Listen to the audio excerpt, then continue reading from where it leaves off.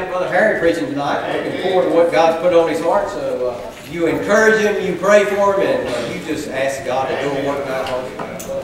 Amen. Amen. All right, come to the book of Matthew chapter number 18 tonight. Matthew chapter number 18. I will try my best to be brief tonight. Kind of got just a thought here the Lord's had on my heart, and some things that I've kind of dealt with in my own life, and I guess it's, a lot of times things that you face or go through yourself, a lot of times it's easier to preach about them just because you know what it's like to be there. I'll try to give you something that'll help you. Y'all pray for us this weekend. Me and Morty's going away for our anniversary, celebrating 20 years this year. 20, I can't believe it. Sometimes I don't even feel 20. I've only been married 20. Then other days I feel 120. Y'all pray for us this weekend. We're going to get away for a couple of days and have a good time together. My wife is my best friend. Ain't nobody I'd rather be with. We have a blast together. We embarrass our daughter when she's with us, but we have a blast together. Y'all pray for us this weekend. I was thinking about time, and man, I tell you what, I was over at the gym today. There's a guy that comes in there. His wife and his little girl come in there with him. Was visiting him or bringing him something today, and she's a little bitty thing. I was telling him, she was sitting there. He was talking to her, and she was smiling and grinning at us and stuff. And I told him, I said, you better enjoy that because you blink your eyes twice, and she'll be a teenager. It's hard to believe mine's 16. Hard to believe I've been married 20 years. I mean, that's just mind-boggling to me. It don't seem like it's been that long, but time flies right on by. I was reading today, heard about this elderly couple that was in their 80s and is having problems remembering things. And it just kept on being a problem and a problem, so they decided to both go to the doctor and get checked out. They go see the doctor and they tell the doctor, you know, doctor, we're having problems remembering stuff. So he said, well, I'll check you out and we'll see what's going on. So they done a bunch of tests on them and come back, all the tests was good. He told them, said, you know, y'all are healthy as a horse. There's no reason why you shouldn't be remembering things other than the fact it's just your age. He said, so I tell you what you need to do. You need to start writing things down. That way you won't forget things. So they went home and they were sitting there that night, and the man got up and go to the kitchen to get him something to eat, and his wife says, honey, how about getting me a piece of cake while you're in there? He says, okay. And he started walking on, and she said, now don't forget to get me a piece of cake while you're in there. He says, okay, I will. And he kept walking toward the kitchen. She said, now don't forget to get me a piece of cake while you're in there. He said, I got it. It's a piece of cake. I won't forget that. I'm just going to the kitchen.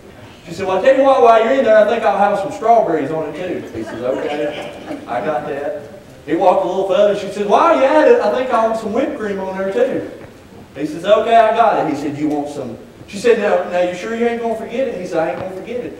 She said, maybe you ought to write it down. Remember what that doctor told us to do. He said, I got it under control. He said, you want some cake with strawberries on it and whipped cream? She said, yeah, that's what I want. So he went to the kitchen. He was gone a little while. He come back and handed her a plate with bacon and eggs on it. She said, where's my toast?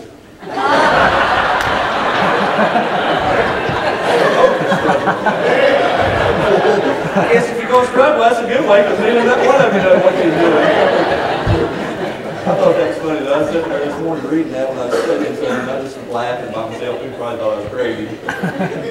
All right, Matthew chapter number 18. Matthew chapter number 18. I'm just going to read 2 verses here tonight. Bring the message the Lord's laid upon our heart. Matthew chapter 18. Look at verse number 21. The Bible says, then came Peter to him and said, Lord, how oft shall my brother sin against me, and I forgive him? Till 7 times? Jesus saith unto him, I say unto thee, until 7 times, but until 70 times 7. And I want to take them 2 verses tonight. I'm going to preach to you just a few moments. As I said, the Lord's really had this on my heart for a while, and I guess in my own life it's something that I deal with. I think everybody does sometime or another. But I want to talk to you tonight about forgiveness. Forgiveness. And I want to preach on the easiest thing to do is the hardest thing to do. The easiest thing to do is the hardest thing to do. And I believe probably if we went around the room here tonight and talked to everyone that's had something happen in their life, you could probably say that that's true.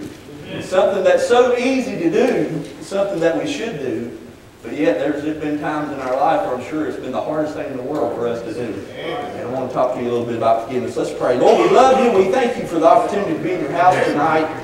God, I pray you touch us now. Lord, help us just help the people of God tonight with your word. Lord, this is something that you've laid upon our hearts. And God, I know that even in my own life, there's times that I've struggled with things, and it's hard to forgive sometimes. But Lord, we know that it's what we're supposed to do. And Lord, I pray that you'd help us just to say a little something tonight that'd be a help and a blessing to someone. Lord, maybe there's someone here tonight that's struggling with this very thing.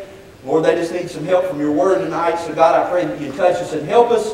Lord, we'll thank you and praise you for what you do. For in Christ's name we do pray. Amen. The easiest thing to do is the hardest thing to do. Of course, usually y'all know whenever I preach, I like to take something and go through a story in the Bible. Sometimes it's even hard for me to study something like this because it's kind of not like, I don't like preaching stuff like this just because I like taking a story and having that story in my mind. And a lot of times when you go preaching things like this, it's more of a topical subject.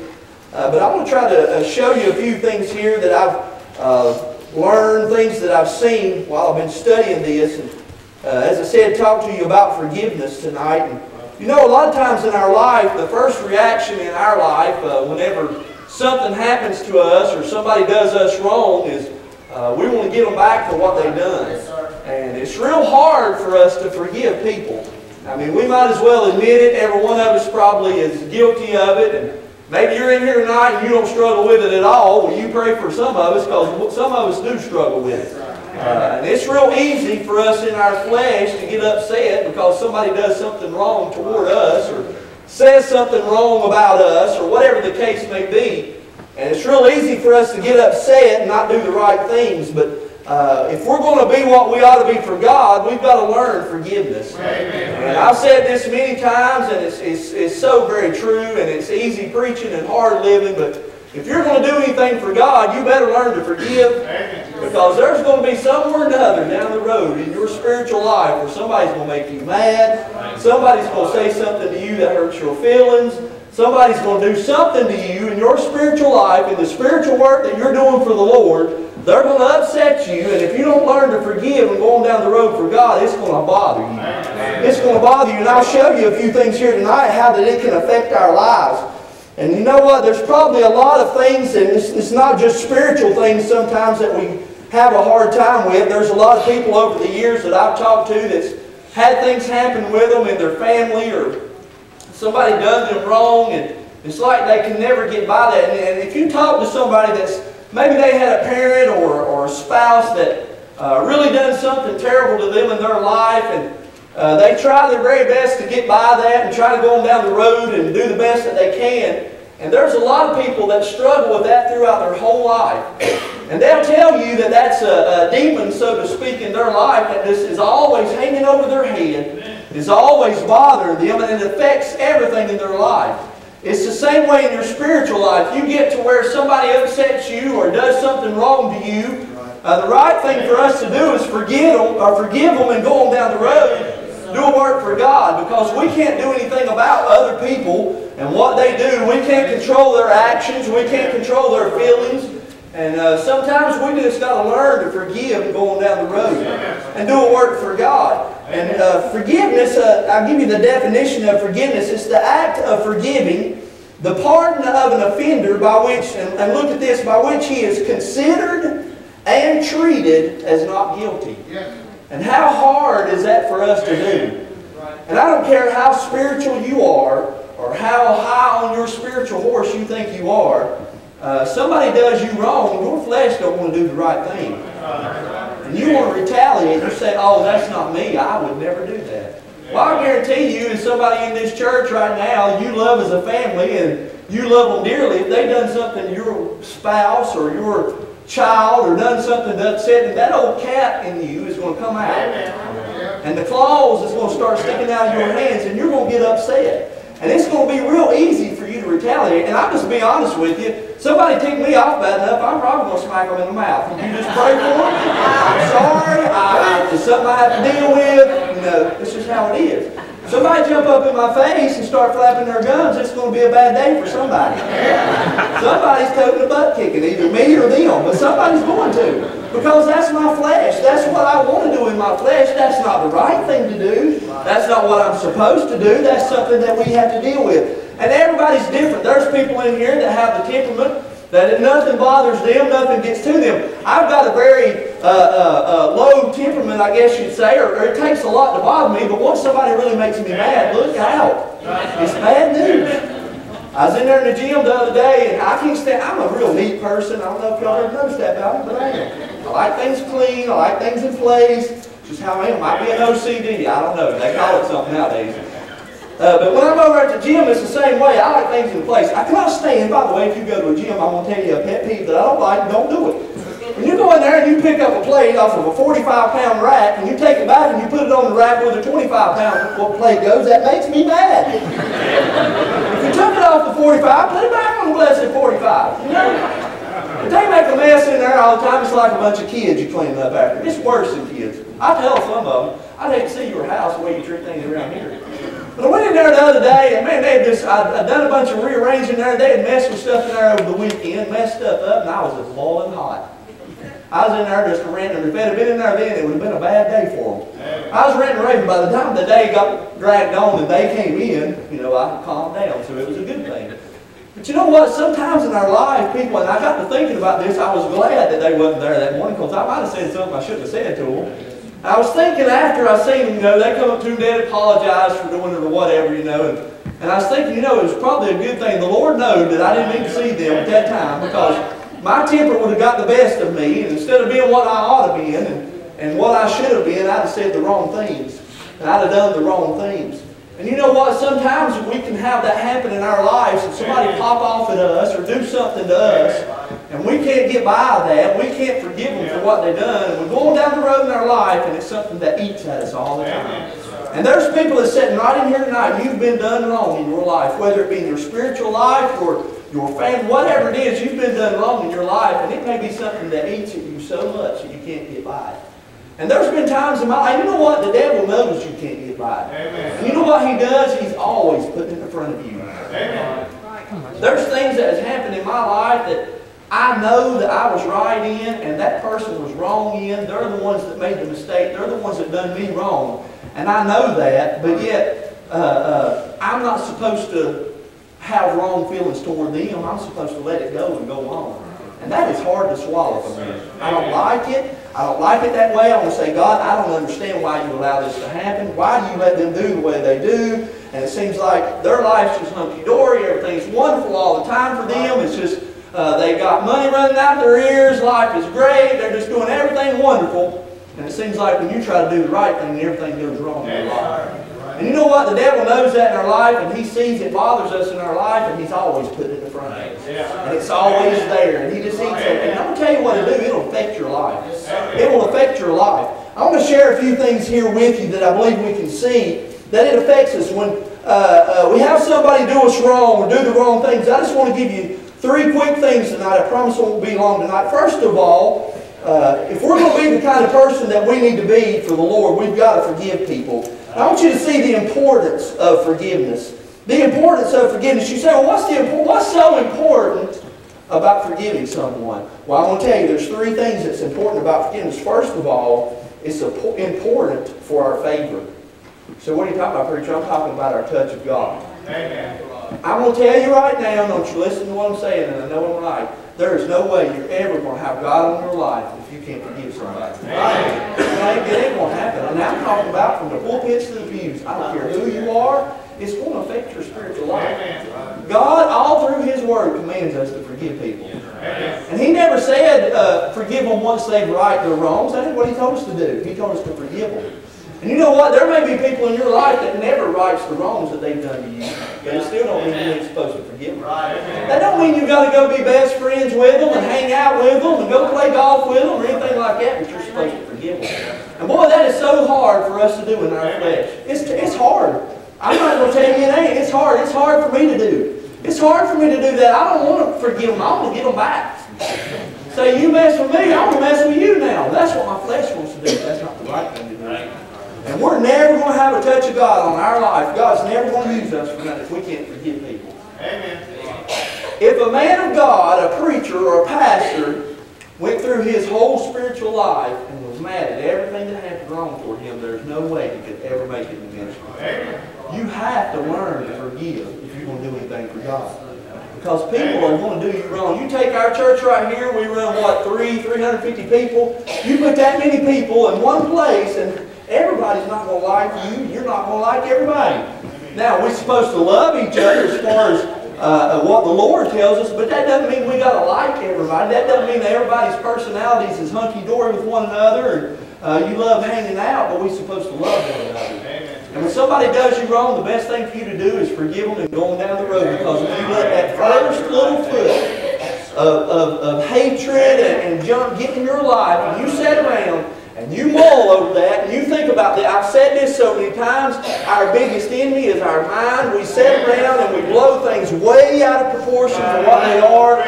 There's been times in my life where somebody done me wrong or said something about me or whatever it might have been, and I'll go through my day, and all day long I've got that on my mind, and I've blown it up way bigger in my mind than what it actually is. And I'm thinking this is what they think, and this is how they do. By the end of the day, I'm ready to stick my fist in the back of their head, and I ain't even talked to them that day. Because that's what the devil wants us to do. He makes things way bigger than they are. He blows things way up in our life and makes us think all these kind of thoughts. He uses our mind against us to get us in, because he knows if he can get them thoughts in our mind, them things in our mind, then we're not going to do anything for God. We're not going to amount to anything for God. So we've got to make sure that we do the right things in our life. The importance of forgiveness. If we're going to have God's favor, God's touch in our life, we've got to forgive. We've got to forgive. Not only we see the favor, if we're going to have God's favor, the importance of forgiveness, but if we're going to have freedom in our life, it's important for us to forgive. You say, what are you talking about with freedom? Forgiveness doesn't make the other person right. Right. It makes you free. That is so. You know what? Our physical, fleshly mind don't like that. That's us saying, even though you're wrong, and I know you're wrong, I want to forgive you anyway. That doesn't mean that they're right, but you know what it does in our mind? We get to think, well, if I forgive them, then I'm just giving them the okay that they've done the right thing by me. That ain't what it does. It frees you up. It frees you up. See, if you forgive them and let it go, then they can deal with whatever. They can stand before God someday with the wrong that they've done towards you. But it's out of your life. It's out of your mind. You ain't got to deal with it anymore. That's what forgiveness is. It gives us freedom. Forgiveness is hard sometimes, but it's the only road to freedom. The other road is always leads to destruction. That is so true in our life. I promise you, if you get to where you're so consumed with something somebody's done to you, some wrong that somebody's done to you, something somebody said about you, it's going to lead to destruction in your life. I have seen people that it's destroyed their family. It affects their family relationship. It affects the relationship with their spouse, with their children, because they're so consumed because somebody done something wrong. Because it'll lead to bad things in their life. It runs into everything in our life. Everybody says, oh, that ain't going to happen to me. You may be the very one it happens to. If you want that freedom in your life, you're going to have to learn to forgive people. Forgive people. You say, well, you don't understand what they done to me. It doesn't matter. God tells us that we've got to forgive. We've got to forgive. That's a hard thing to swallow, but we've got to forgive. The importance of forgiveness is important to our favor, God's touch. It's important to our freedom, us going down the road and doing something for God. Not only that, it's important to our future. If you're going to have any kind of future in your life as far as doing the work for God, you've got to forgive. It's important that we forgive. We forgive and let go. We forgive and let go. The importance of forgiveness. The importance of forgiveness. Not only see the importance of forgiveness, but I want you to see the impossibility of forgiveness. So what are you talking about, the impossibility? There's two things I wrote down here. Out of these verses of Scripture of the Bible that we read here tonight, verse 22, Jesus saith unto him, I say not unto thee unto 7 times, but unto 70 times 7. The impossibility of forgiveness. First of all, forgiveness is impossible with our pride. Amen. It's impossible with our pride. Because our pride don't want us to forgive nobody. Right? We want that idea of, buddy, you done me wrong. You think I'm going to forgive you. I have heard people say, I ain't forgiving him for that. I don't care what he does. I know people that's apologized for some wrong that they've done, and the person won't accept their apology. I ain't forgiving him for that. And you know what? If you live like that in your life, you're done. You're as far as you're going with God. If you allow your pride, your stinking pride, to keep you from getting forgiveness from somebody, I don't care what they've done to you. Peter, he almost was boastful here in a way. He went to God and says, God, if my brother offend me, what? Peter was probably thinking, I say, God, what do? Forgive him 7 times? And God says, no, you do it 70 times 7. 490 times I want you to forgive him. You think about that in your mind. If you got to the point where somebody wronged you and you had to forgive them 490 times that they wronged you, by then you probably done forget about what they had done anyway, and it wouldn't even matter no more. What God's saying is I don't care how many times they do something wrong to you. I don't care what they do in your life. I don't care how they talk about you. I don't care what they do. You forgive them for it. And that's the attitude that we've got to have. And like I say, that is easy preaching and hard living. That's not easy to do. Because that's not what our flesh wants to do. But it don't matter what people say about us or what people do to us. We're supposed to forgive them if we're Christians. If we're the Christian that we ought to be, we're supposed to forgive them. We're supposed to forgive them. And I know people down through the years that have done some hurtful things to people. And I've seen them forgive them. And sometimes I think, man, I just don't know how. I don't know if I can do that. I was reading a story today. I was just studying about forgiveness, and not even with biblical things, just looking at things. And I read a story on it was some kind of newspaper article I found on the internet. It was talking about, they'd done a story back when the bombings happened in New York, the Trade Center and all that. They'd done a story, it was several years after that, to some of the family members. And talked about how if they could forgive the people that done that. And it gave a percentage there, I don't remember what the percentage was, of the people that they done, how many of them could forgive them guys for what they done. And there was actually some of them that did. And I was thinking to myself, you know, that's real hard. We think in our mind, and you know, I'm all American about it. I'm ready to go over and make a sandbox out of the whole place. Trust me, if I'd been president, it would have been bad news. But for us to do the Christian thing, what God wants us to do, we're supposed to forgive them. Now that's hard to swallow, buddy. They come over here on our land, on our soil, and do something like that. The first thing we want to do is start shooting missiles. I mean, you know, and to some degree, I guess that's what we ought to be, but we're supposed to forgive them for what they've done. It was going on in the article talking about someone that had murdered somebody, and they'd done a percentage of how many people, if that was some of their family, could forgive them. And it was talking about how some people on there had family members that were murdered, and how they had forgiven that person, even went to the point of going to them and telling them, look, I don't like what you've done. I don't like what happened. I don't like the fact that you took my family member from me, but I forgive you for it. And that's real hard for us to do. Somebody do something to my wife or my child, they're going to meet Jesus. If I'm in jail the rest of my life, then that just be how it be. They can forget the law. Jesus is going to be seeing them soon. And it'd be real hard for me to forgive somebody that done that, but it's what we're supposed to do. And if we can look at it that way, think about the little trivial, stupid things that we get mad over in Baptist churches. And sit around. I know people that has been mad at people in their church for years over something that's done. Probably don't even remember what they're mad over. Mad. Sat around blowed up as a bullfrog. Sat around staring down at the other side of the church and wonder why God ain't moving. Wonder why people ain't getting saved. God can't move in that mess. As Christians, we can't have that kind of spirit in us. We can't have that kind of attitude toward people. We've got to learn to forgive. The impossibility of forgiveness, it's impossible to forgive with our pride. It's impossible with prerequisites. What I mean by that, you can't forgive somebody and say, well, I will forgive you if you do this, this, and this, and this. No, that ain't what God tells us to do. God didn't tell us to forgive them if they met some of the needs that we want them to meet. God just told us to forgive them. Amen. We don't supposed to forgive people out of things that's going to benefit us and sit around and say, well, if you do this, this, and this, I'll forgive you. That's not the way God told us to do it. We've got to learn to forgive no matter what. The importance of forgiving. The impossibility of forgiveness. Then I want you to see the inspiration of forgiveness. This was the main thing I wanted to get to tonight. The inspiration of forgiveness. You say, well, preacher, what can I look at to learn forgiveness? There are so many things in the Bible, places that you can see where God taught us forgiveness. Probably one of the best illustrations that I could think of in the Word of God that I look at and love to see is the story of Joseph. You know the story of Joseph, what happened to him, how his brothers took him and sold him there, and they put him in the pit, all the things that happened to him there. Look at all the wrongdoings that was done unto Joseph. But yet we know when you read the story that Joseph forgave them. He forgave them. He forgave them for everything that they've done. Man, what a wonderful picture of how we need to be as Christians. I wrote down 3 things that Joseph done that I believe we ought to apply to our own life. Looking at the inspiration of forgiveness, first of all, he forgave them without blame. You don't see anywhere in the Word of God, when you read about Joseph and what happened to him, there's nowhere in there where it talks about where he was sitting around pointing fingers and blaming them for what they done. Nowhere in there does he do that.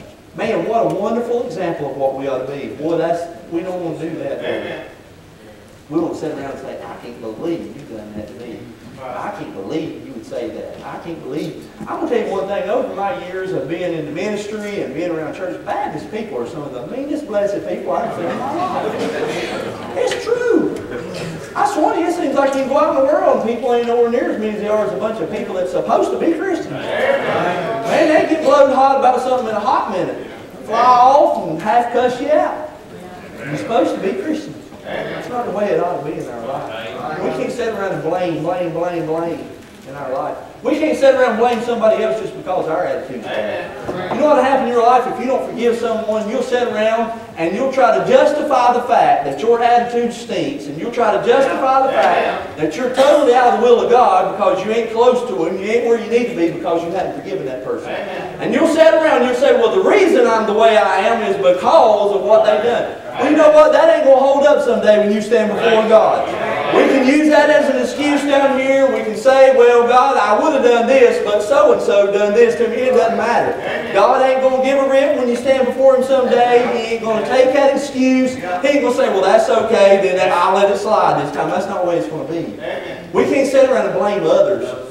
I don't care what they've done to us. It's our responsibility to forgive and going down the road. Joseph never pointed any blame. He never blamed anybody for anything. When you read his life, he forgave without blame. Not only was there forgiveness without blame, but there was forgiveness without backlash.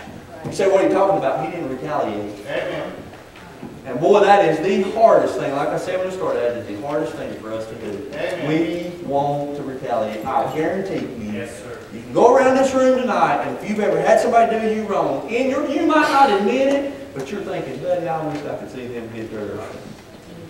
And there may be some of us that you see something happen to somebody in the back of your mind, and you're laughing because it happened. You say, oh, that ain't going to happen to me. It can happen to any of us. There's been times in my life I'm thinking, I'd like to see them mess up one time. I'm sick of being the one that seems like always has the problems and things go wrong. I'd like to see them fall on their hind end for one time. We've all been there. You might not want to admit it, but you've done it. There's been times you've looked and you've said, I wish they'd mess up. I wish they did. And what a stinking attitude that is, brother. There is preachers that I know that have done things wrong, and it's been shown that they've done things wrong. It's been proven that they've done things wrong. And they just sweep it under the rug and keep on going down the road, and it seems like the heavens just open up for them and everything is hunky-dory. And sometimes I don't understand that. And I want to say, God, I don't understand. From what I've read in your word and from what I know, why does it seem like they get by with everything? And you know what? My wife, the little preacher that she is, always reminds me, you've got to remember that one day, I'm like, shut up. I don't give a rip about one day. I want it to happen now. Because that's our mentality. We don't care about what God's going to do someday. We want to get ourselves satisfied. We want to be pleased with seeing them hurt because they've done wrong. That is a terrible attitude. You know what we should do when we see somebody fall, a brother or sister in Christ? We ought to be feeling sorry for them. We ought to be hurtful because they messed up, because they done wrong, and be praying for them instead of bashing them and wanting to see them get blasted just because maybe they've done something wrong to us. We've got to learn to forgive without backlash. I wrote down a little story here I thought was good, and this is what most good old independent Baptists want to do. There were two brothers playing one night after dinner. While playing, little Jimmy hit little Johnny with a toy. Tears were shed and bitter words were exchanged. They went on and on until bedtime. Mom told Johnny he needed to forgive Jimmy. She said, what if one of you were to die tonight while you were asleep and you haven't forgiven the other? So Johnny said, fine, I will forgive him tonight. But when morning comes, if we're both still alive, he better look out. That's exactly the good old independent Baptist way. Say, well, I'll forgive you for right now, but I'm going to tell you one thing. If we want to get people back, we've got to learn to forgive without backlash. Learn to forgive without retaliation. So, man, I forgive you for what you've done. It wasn't right. You've done the wrong thing, but I forgive you. Let's go on down the road for God. Not try to retaliate. You've got to be forgiveness without blame. Forgiveness without backlash. And then not only that, there's got to be forgiveness without bitterness. Joseph gave forgiveness without bitterness. You know what will happen in your life? If you get to the point where you stop forgiving people for things that went wrong in your life, you're going to get so bitter. So bitter. And it affects every area of your life. If you get bitter on God or you get bitter on somebody, it affects everything in your life. And you know what? I have seen people that has gotten bitter against the Lord or bitter against a pastor or something of that nature or somebody in the church that maybe done them wrong, and they ended up getting completely away from God. I know people that's out of church today because somebody done them wrong. And you know what? That is, it's terrible that we're that. Well, I know we're flesh and it's hard for us to get by things sometimes. But like I said, one of these days when we stand before God, God ain't going, that just ain't going to fly. Amen. I know a man right now that got saved under Daddy's ministry. Back years ago, I was a little boy. He was a great man. God called him to preach. Was a good man. He had something wrong done for him. And as far as I know today, he's still not going to church. God called preacher. He got away from everything because somebody done him wrong. Amen. You say, oh, that can't happen. I can't believe that would happen. It can happen to every one of us. I'm going to tell you one thing. These people that's got the idea that they can't nothing ever go wrong in their life and then nothing ever get them away from God and never get them away from the house of God. You better not be so boastful to say that. I'm going to tell you that right now because the devil's listening to you. He'll say, okay, buddy, if you think nothing can get you away, let me just see if I can keep you there. Right? Amen. And he'll do everything he can to get us to turn our backs on God and go away from God. And it can happen to the very best of us. There's been a lot of people that fell by the wayside because of it. I think about one of the greatest preachers that I've ever known was Brother Buster Seaton. I love to hear that man preach. But yet he got so eat up with mental things and things going on in his mind that he took his own life. You say, oh, that was a preacher. He couldn't have done that. Yeah, he did it. One of the greatest preachers that ever walked the planet, as far as I'm concerned. I'd love to hear that man preach. But yeah, he was so turmoil, and the devil got in his head and convinced him that he was doing no good, that he wasn't doing anything for God. You say, oh, it can't happen to me. You get bitterness in your life from unforgiveness and things in your life just because somebody done something wrong to you or said something about you, and it can happen to you. And you know what? People are just looking for something to go spread rumors about, spread gossip about. And if you sit around and you take all that stuff in and you say, oh, I can't believe he'd say that about me. And then next thing you know, the devil says, well, I can't believe they'd say that about you. I wouldn't take that advice. I'd go over and I'd say something to them about it. And then you go over and you say something. And then it blows into something else. And you get into it with them. And it just keeps on mounting up. And the devil just sitting back. It's just like in commercial. That little old devil sitting up on your shoulder and he's just whispering in your ear all the time. Just to get you fired up and get you going. And next thing you know, you're not at Calvary Baptist Church anymore. You're out of the will of God. You're away from God. You're not doing anything for God. And all because of unforgiveness. There's been a lot of people that could have done great things for God, but unforgiveness ruined their life. Ruined their life. And it can happen to every one of us sitting here tonight. Unforgiveness. And I'm telling you that because I have dealt with it myself. This is something that I've had to work in my own life. Things that I know that I was done wrong by. Things I know that shouldn't have been done the way they was done. But what am I going to do? Am I just going to quit on God? That's right. You got to learn to forgive and go on. Amen. And that's hard for me to do. And you know, there's some days I'm better at it than others. Amen. Some days I get by, and then there's other days every once in a while the old devil will slip up in my ear and he'll say, he'll do a little something to remind you of what they've done to you. And then you start looking at it again, and there goes that mind running again. Next thing you know, you get to thinking about it, and it's sitting around everything that's before you. It seems like it's always popping in your mind, popping in your mind. And if you don't watch it, it'll ruin you. It'll get you down spiritually. It'll get you where you don't care nothing about the things of God. You say, oh, that can't happen to me. It can happen to every one of us. It can happen to every one of us, and it all stems from unforgiveness. Unforgiveness. And I wonder how many people are sitting right here in this church tonight. There may be somebody here that you're dealing with that very problem. There's somebody done something wrong to you, whether it's been a family member or whatever it was, and you can't get by it. It's always before you. It's always eating at you. The only way you're ever going to get victory of it is forgive that person. And I'm not, you don't even have to go to them. I'm talking about dealing with it in your own mind. Amen. Saying, God, I'm done with it. You do with what you need to with them. I'm forgiving them of it and I'm going on. Because I don't want my life to be ruined because of it. And if we don't watch it, forgive. The easiest thing to do in our life is the hardest thing to do. Amen. And that's forgive somebody. Right. Forgive somebody, because that's not what our flesh wants to do. We want to do the wrong things. We want to get them back for the things that they've done. Unforgiveness is like a cancer. That's right. It just eats at you a little bit at a time. A little bit at a time. Keeps growing and growing and growing and growing. Next thing you know, you're completely out of the will of God, away from God, not doing anything that you're supposed to, and it all stems from unforgiveness.